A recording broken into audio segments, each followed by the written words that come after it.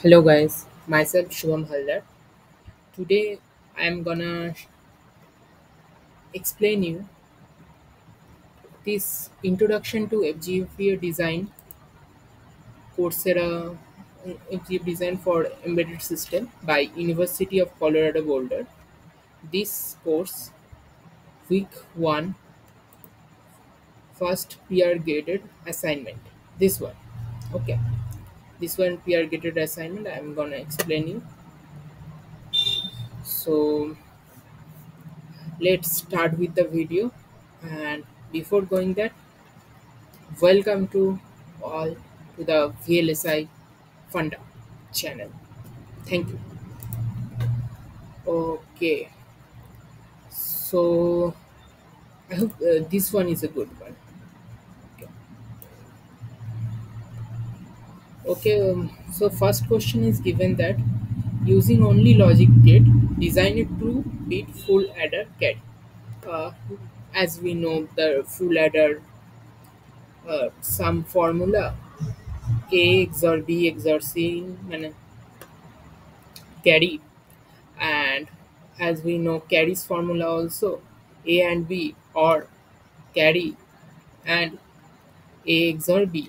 Okay, so this is gonna be simple. Just I we need to design first one full adder, then this full adder, first full adder carry we need to fit to for carry input of second full adder carry.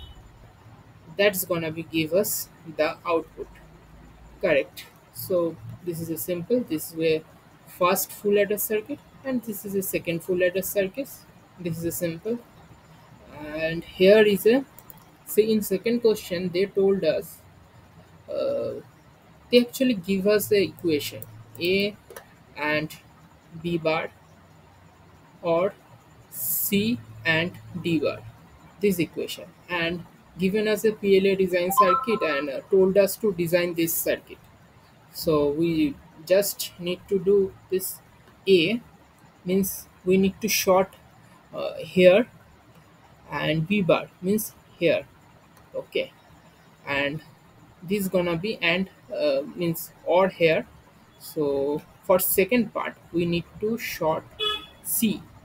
This is the C line, this here, and this D bar here. Okay, just simple, and this is gonna be our output. And second problem, they give us this LUT truth table and told us to find the equation content of the LUT. This is just nothing to do with that. We just need to put these values in this equation and take the output and write down our comment on this. Okay, so as you can see, if we put here, as you can see this diagram, if you can put a a means this equation a or b bar 0 0, this is gonna be 0 total because a is 0, and this is gonna be also 0 because c is 0. So total output coming 0. This way we can do that for others values.